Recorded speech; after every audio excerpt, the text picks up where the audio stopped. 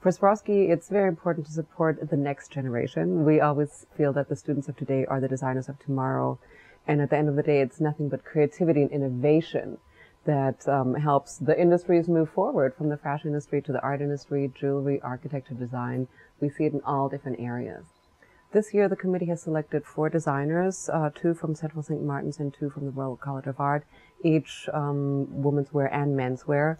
And again, what's very interesting in that selection is that they have very strong personalities, a very strong point of view, which is increasingly of importance in this day and age, but how they're also merging their vision with the various different technologies available to fashion designers.